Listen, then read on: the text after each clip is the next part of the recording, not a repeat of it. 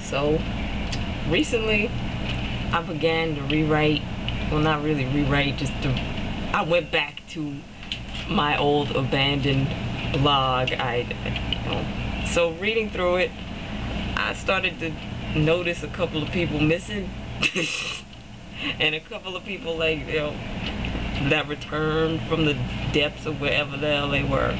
I kind of started to make out a list of, like, a cast of characters for this blog, being, I would call them, the keepers and the sweepers, which I guess would be people that you deal with on a continuous basis, and then people that kind of just jump in here and there for no reason. And this blog basically stretches over 3 years. Well, it will, when I finish. It will have stretched over 3 years of me typing all this crap up. And I forgot a lot of things that happened in between times. So I've been rummaging through old emails and talking to people that were involved to see if they could add anything interesting to it.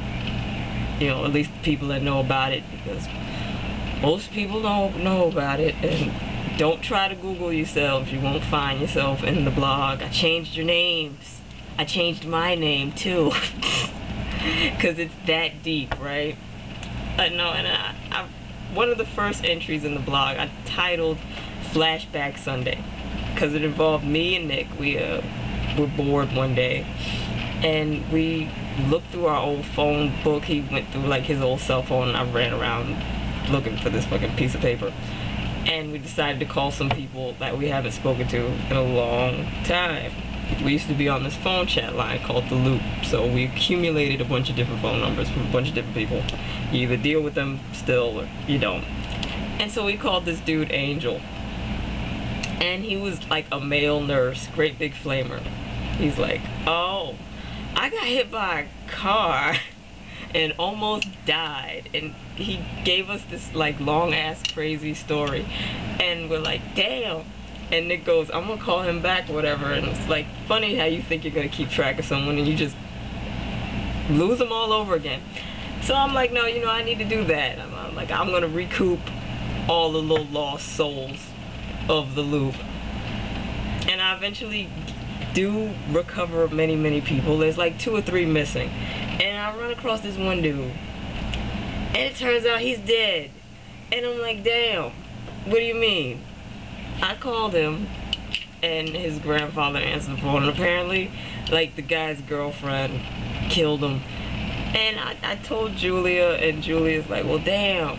And she starts thinking about it, because she was on it too, and she was looking for this guy who apparently had the package. And I'm like, well, see, if my friend's dead, yours might be too.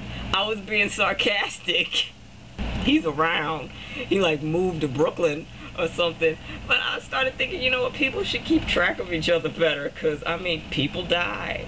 And, you make it like a joke because, everybody's young or whatever, but no.